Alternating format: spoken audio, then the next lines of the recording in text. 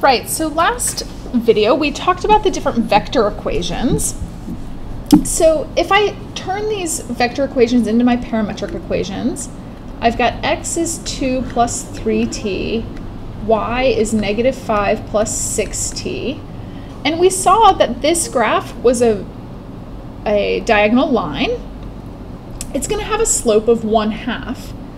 And if I also want to think about finding the y-intercept, well, my y-intercept is when the x value is 0. So I know that if x is 0, that must mean that my t value is negative 2/3. That means that y is going to be negative 5 plus 6 times negative 2/3. So that's going to be negative 9. So I have the equation of this line could be rewritten as y equals, so this slope, I'm going to the right 3 and up 6. So earlier I said the slope was 1/2, but that's not true because I go right 3, up 6. That's actually a slope of 6/3, or 2x minus 9. So let's come back in and look at our graph. So 2x minus 9, here's my negative 9. If my slope is 2x, or if my slope is 2, that means this should be about 4.5. And looking at that, when y is 0, I could figure out my x-intercept, and I'm going to go with 4.5. So let's come back and look here. So vector A in this form is my point on the line, 2, negative 5. Vector B is my direction, 3, 6.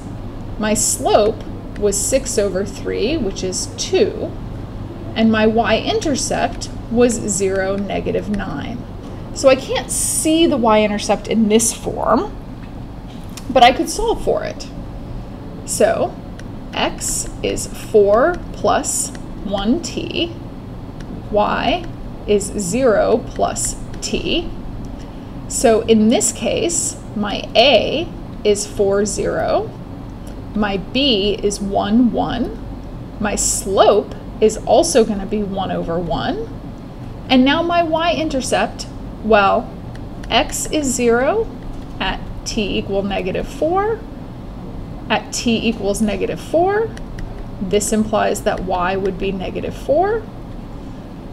So I would get 0, negative 4 as my y-intercept.